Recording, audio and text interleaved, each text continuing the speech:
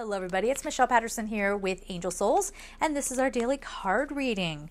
AngelSouls444.com for personal readings. All right, today's card is King of Michael. All right, so someone's coming in with some answers. Principled, rational, ambitious, respected. Wisdom and objectivity are important now. Stay in your integrity, so don't sell out, okay? A situation that calls for honest and open communication.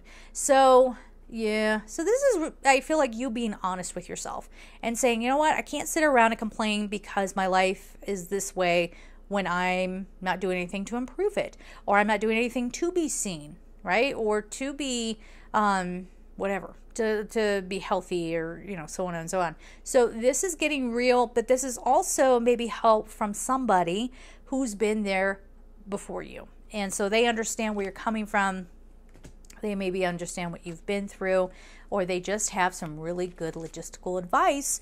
This puts me in the mindset. Perfect example. You can be a creative content person, whatever, and then like a marketing specialist comes in and they market you because they know how to do it.